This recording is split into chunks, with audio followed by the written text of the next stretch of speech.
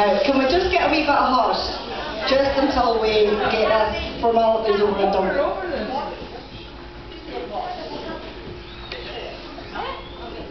Okay, now this is aptly called Making Friends. The Jacks are going to retire. Geordie's putting his feet up at the fire. Dada bought him a pair of slippers and a zimmer. Kevin brought him a nose hair trimmer. Over the years we've seen them in many guises. As Colorado they were winning worldwide prizes. Standing ovations from Wembley to Rochelle. With Bobby Kogel they did the mucking of Geordie's Byre. They toured Europe and the States, counting stars such as George Hamilton as mates. Playing to sell-out crowds all over the UK, just for the love of music and the pay. Their achievements in country music is phenomenal. They have graced many a theatre and music hall. Their music has inspired many young and old. There's many a story to be told. Now Geordie's got no airs and graces. Some superstars couldn't tie his laces. Master of mandolin, fiddle and guitar, and the occasional jar. Yes, he likes to have a beer or 10 now and then, but no matter how many he's had, he says he always ends up in his own bed.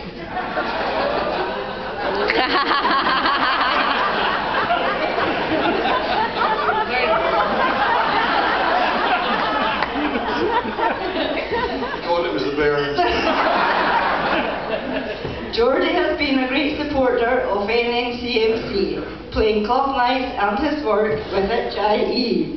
At the festival, Geordie, Kevin, Trevor and Dido, they brought it to an incredible finale crescendo. Now tonight is his final Nashville curtain call. We're going to have a ball. We'll let him play on and see how it ends. But we know, as always, he'll be making friends. Thank you.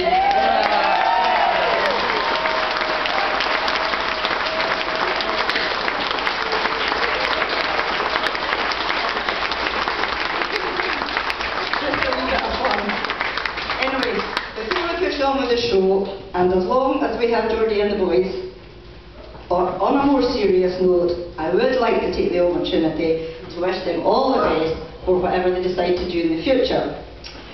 Some may say breaking up, what a waste of talent, but I'm sure they will put that talent to good use with whatever they tend to move on to in the future.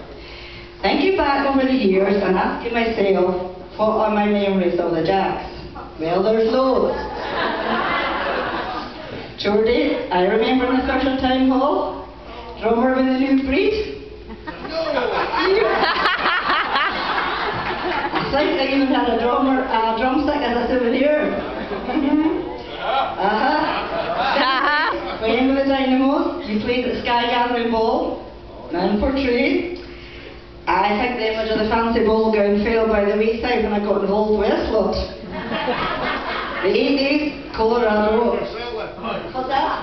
What's that?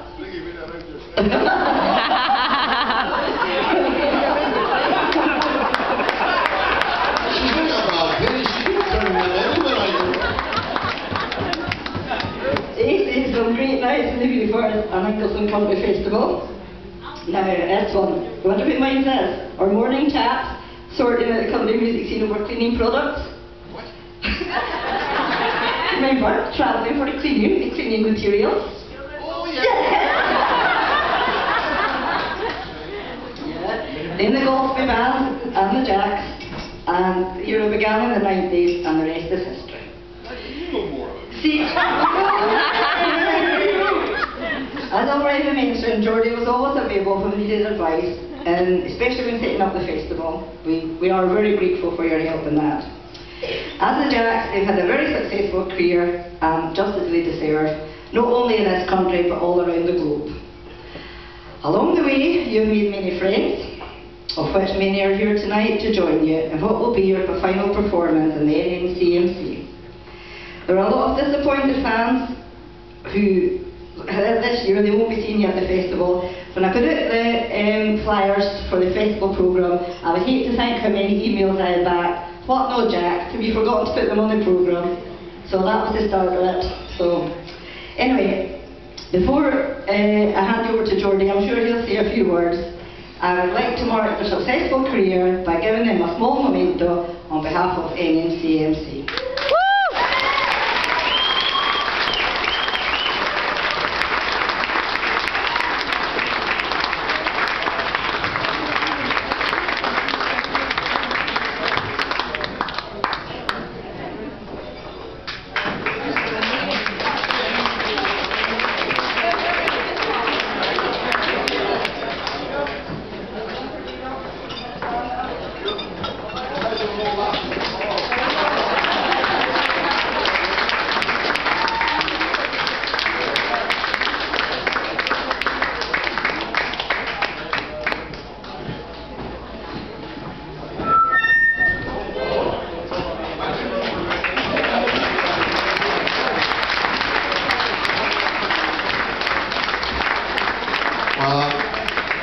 I'm going to have to speak on behalf of all four of us, of course, because there's an awful lot about that was my distant history.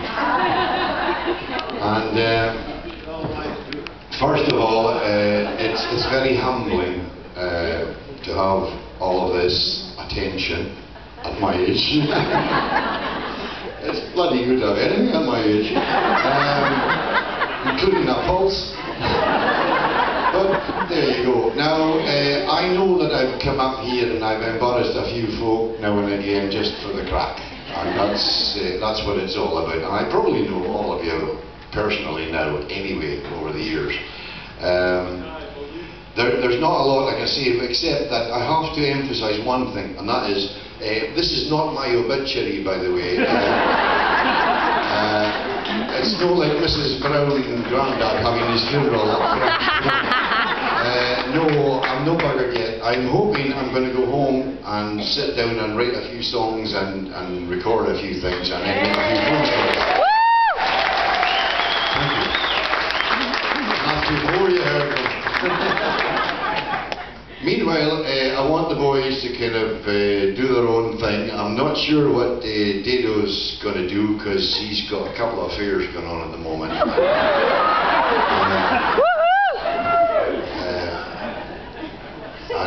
No, he has been very strange since he came here. He went from trying to be Ronnie Brown of the Corries to you know, Kenny Rogers. I never said that. No. But listen, hey, you're very lucky because when I first kind of got in, I drifted out of folk music into country with the late David Duff, and we used to play as a duo many years ago.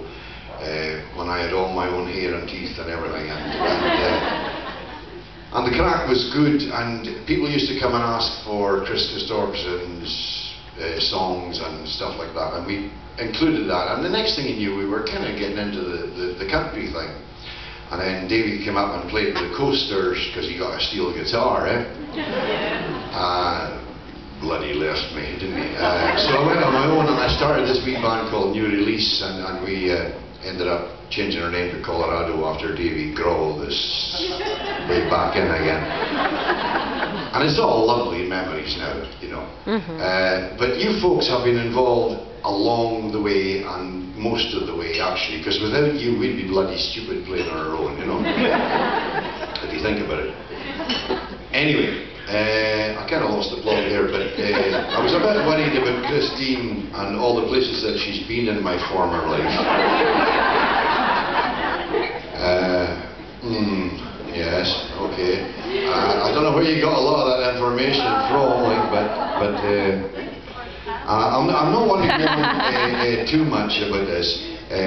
So before I kind of wrap it all up, I think when we started with the country music thing and getting involved in it, because I swear to God, I tried not to ever sing or write songs about how much we missed the prairies, or it's so lonesome in the saddle since my horse died, you know. And we kind of avoided that, but there's a very distinct difference between country and western. Yeah. Now we're country and chuchta.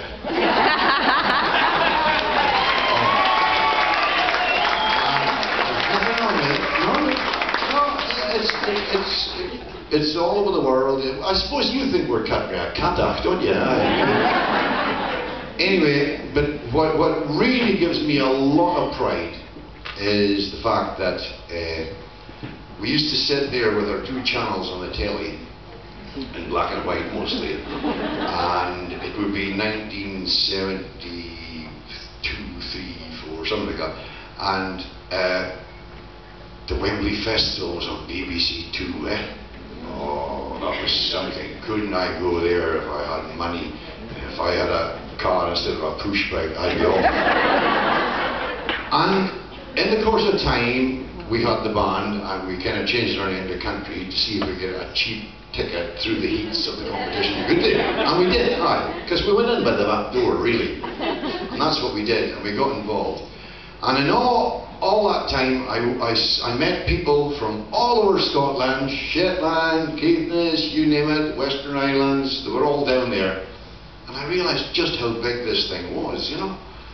And there was Mervyn Conn up there in his little balcony like Caesar.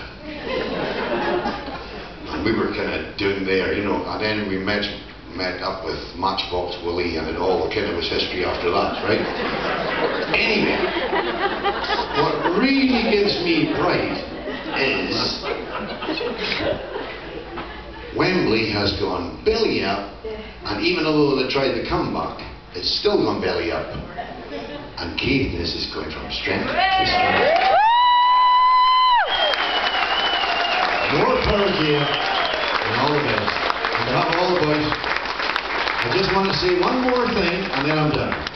And that is, there's no man in this room, or even in this country, that is more proud than I am to be standing here with my 2 sons and Dado.